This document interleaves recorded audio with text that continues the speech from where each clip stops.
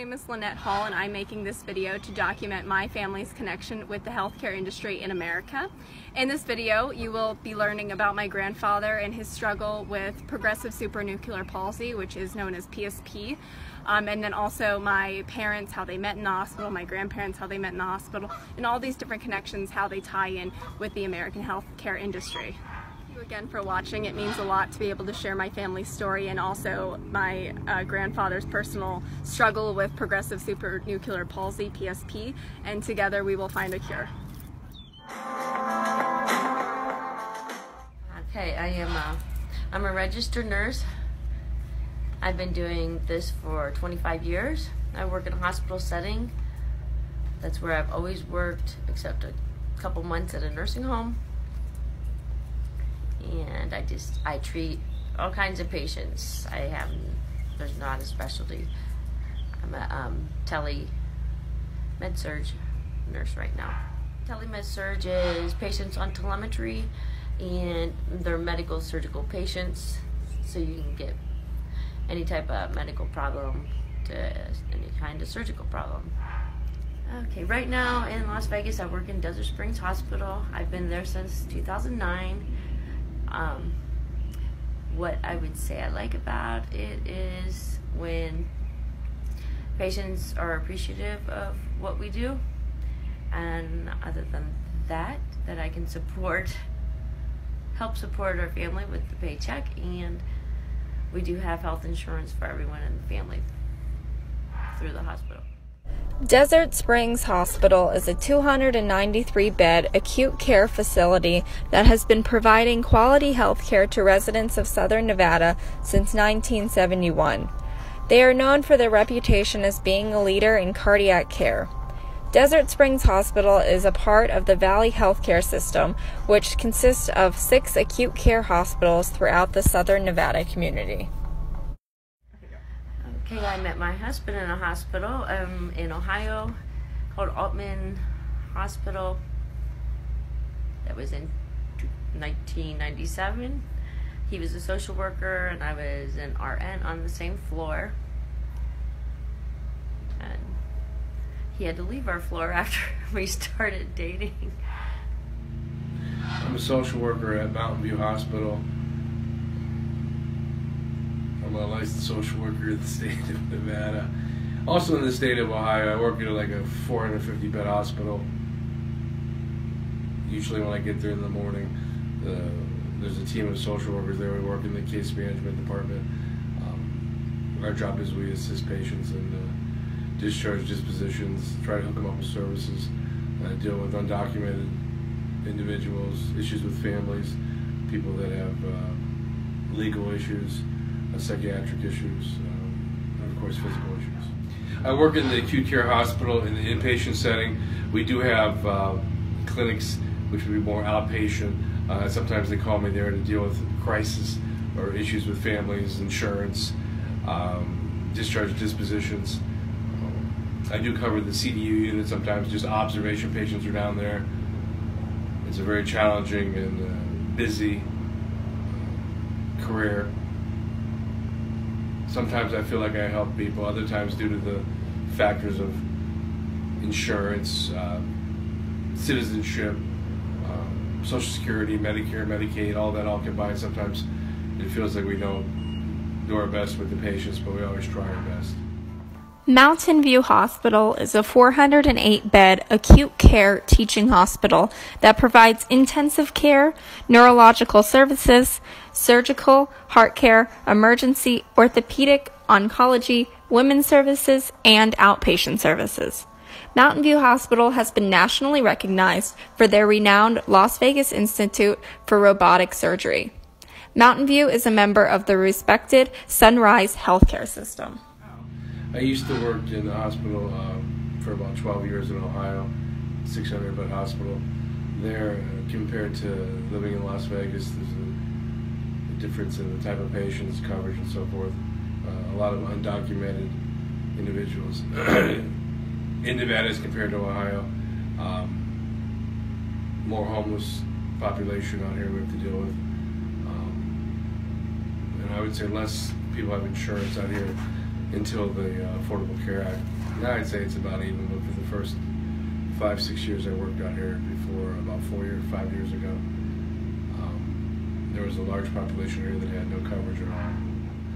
I'm married to my wife Anita. She's a registered nurse here also in Las Vegas at a different hospital.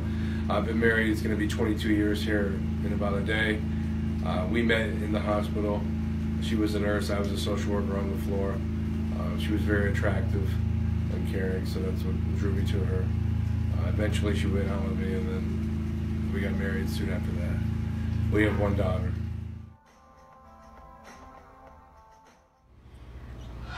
The reason why I went into the medical profession and became an LPN, which is a licensed practical nurse, is I worked as an aide for a few months, graduating from high school, going into the hospital.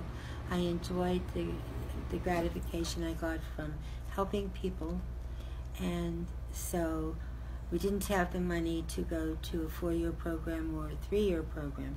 This was an 18-month program, so I applied and was accepted into several different schools in the Pittsburgh, Pennsylvania area, and I went to school and became a licensed practical nurse.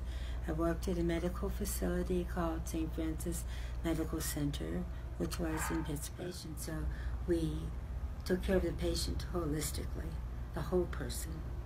Now, as the years have gone by, I've worked in other facilities, and I've also had experience with my parents being ill and the medical profession. And I noted that there was a huge change.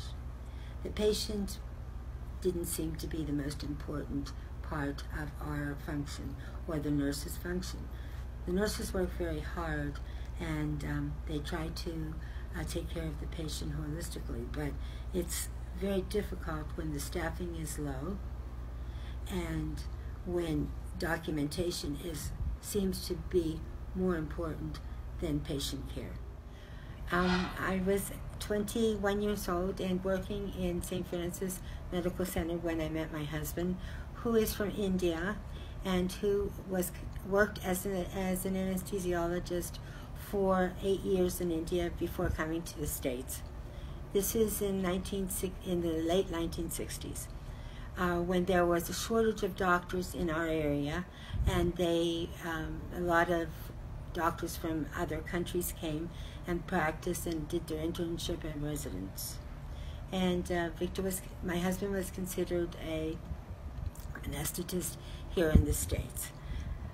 Since he wasn't only here on a student visa, he had to leave the country to apply for citizenship. We were married and had one child at the time. I was still working as a nurse, as an LPN at St. Francis Hospital, and my husband was also there attending school at St. Francis Hospital. So he transferred to South America, Guyana, South America, and there we lived for 2 years, and he practiced anesthesia there. He was the only anesthesiologist in the country. So he was a very busy fellow. And we came back to the United States. I would like to introduce you to my husband, who was diagnosed 4 years ago with progressive supranuclear palsy, PSP. Progressive supranuclear palsy, known as PSP, is a neurodegenerative disease with no cause and no cure. PSP affects brain cells that control balance, walking, coordination, eye movement, speech, swallowing, and thinking. Only 20,000 Americans have been diagnosed with PSP, making it a very rare disease. It is a difficult disease to diagnose and oftentimes is misdiagnosed because of its close resemblance to Parkinson's. PSP can be described as being a cross between Parkinson's, Alzheimer's, and ALS. Fortunately, there is an organization there to help. They're called Cure PSP.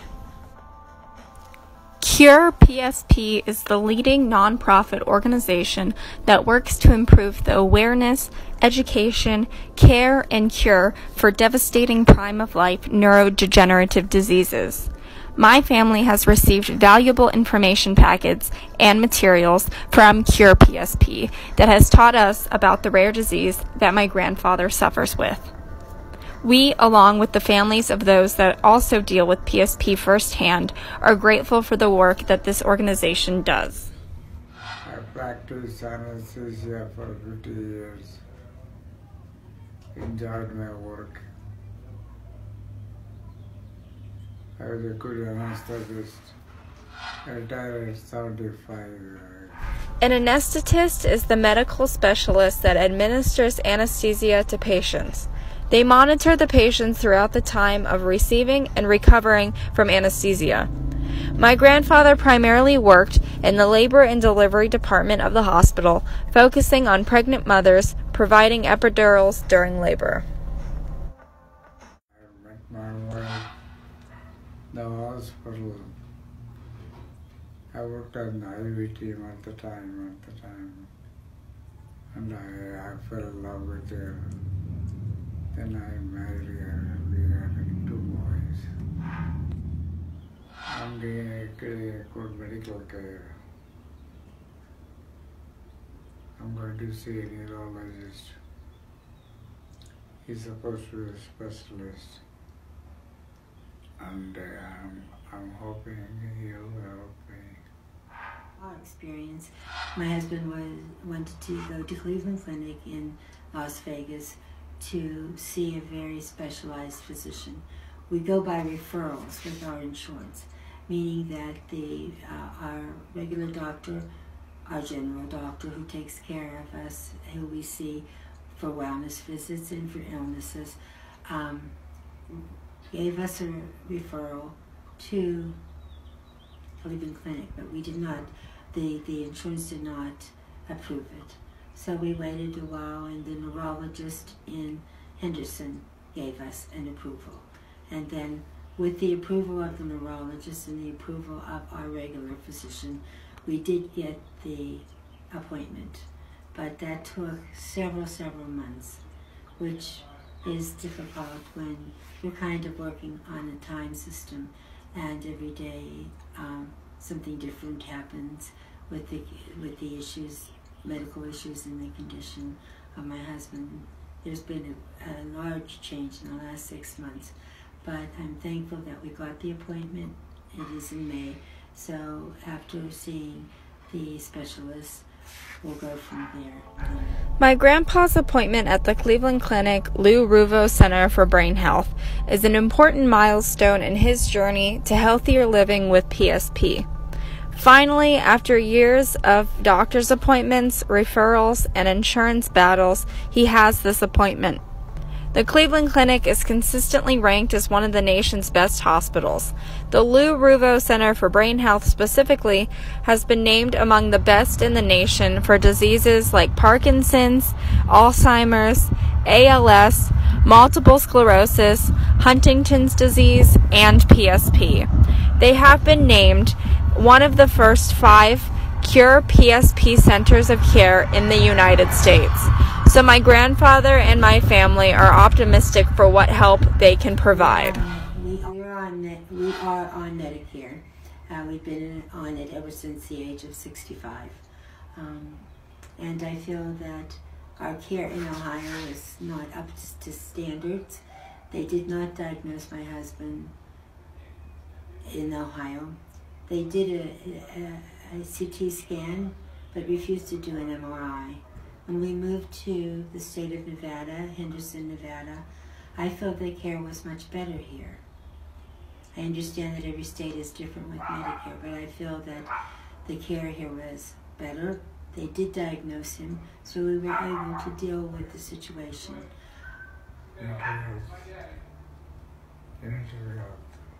And the insurance was United Healthcare, which we are completely satisfied with at the moment. When you do get older and you do depend on Medicare, and why they call it an entitlement, I just quite don't understand, because both of us have worked all our life and have paid into Medicare. And I think it's a great system. And I think it works well. It has worked well for us in most cases. I know everyone has different issues, but for us and for family members who are on Medicare and who have been on Medicare work quite well. Work quite well for my mother and father also in the state of Pennsylvania. We still all have a lot of hope. We love them very much. We hope that they'll come up with a cure or some sort of medication or procedure that would at least eliminate the progression of the disease. My mom is his caretaker. She's an amazing woman. She has to take care of him 24 hours a day, 7 days a week. My dad still can smile at times and laugh, but his personality has changed dramatically, and it's, like I said, with his motor skills, difficult time walking, shaking, swallowing. It's a nasty disease. It's different than Alzheimer's, Parkinson's, dementia. It's been very difficult for all of us, but we keep faith in God and keep trucking along. And my father-in-law with the PSP, having been a nurse for 25 years in school before that, I have never heard the diagnosis PSP before. It is